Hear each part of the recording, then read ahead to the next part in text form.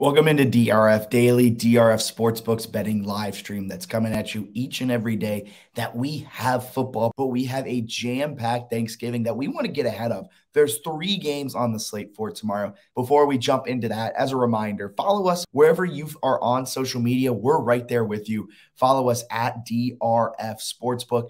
Game 3 of the Thanksgiving slate is the Patriots and Vikings. Kind of a snooze fest when I first looked at it. Patriots, Vikings, what good is this game? But I'm here to tell you, huge money to be made in this game, folks. Patriots are the dogs, plus 2.5. They're plus 120 on the money line. Hammer the Patriots money line, folks. Hammer, hammer, hammer. The Patriots are going into Minnesota and winning this game. And I know what I just said. Don't buy into last week and what happened with the Vikings. But I'm here to tell you, last week was the Vikings. The Vikings, I know it's been said the entire week. We've said going into last game. The Vikings have a negative point differential. The Vikings have a negative point differential. They are tops of the NFC North. They're one of the top teams in the NFC record-wise. They have a negative point differential. They get blown out when they lose. And this Patriots team is the best defense in the league, according to DVOA and EPA. EPA's expected points added. The Patriots each drive have a negative expected points added. This defense is elite. This defense doesn't get the respect it deserves. This defense is going to put Kirk Cousins in the meat grinder 2 or 3 or 4 times, and he is going to be seeing ghosts a la Sam Darnold.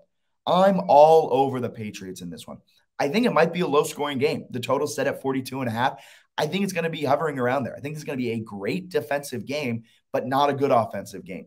The only thing the Vikings really have going for them is Justin Jefferson. He might be able to tear up this Patriots secondary. I don't know. But overall, this Patriots defense can give Kirk Cousins looks that he hasn't seen in years.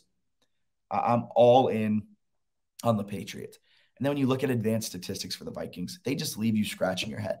How in the world is this team have this record, right? There's absolutely no way to figure this out. They're not in the top half of the league in any advanced statistical offensive category. They're 15th in EPA per play on defense, but they are 8th against the run.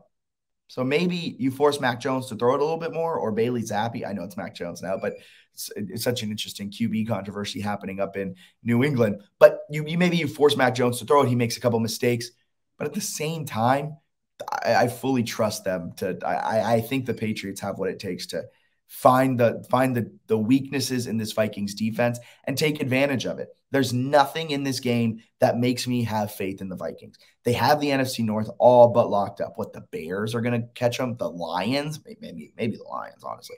The Lions, the Packers. No. The Vikings have the NFC North locked up. I do think, though, this is where the wheels fall off. I think the Vikings are an early out in the playoffs, and it starts now. I think they lose back-to-back games in a short week, and they hit this bye week. The Vikings have their hands full. They got a tough draw on this Thanksgiving game.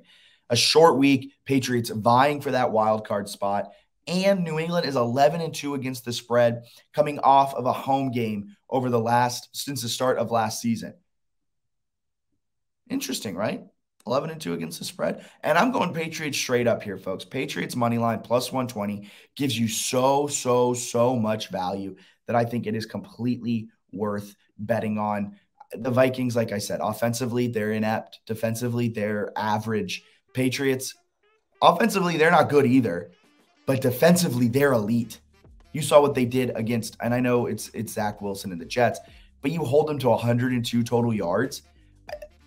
I don't think Kirk Cousins is an elite level quarterback. I think he's a good quarterback. I don't think he's an elite level. And it's primetime. We all know what happens with Kirk Cousins in primetime. That's all I'm going to say. Give me Patriots plus 120.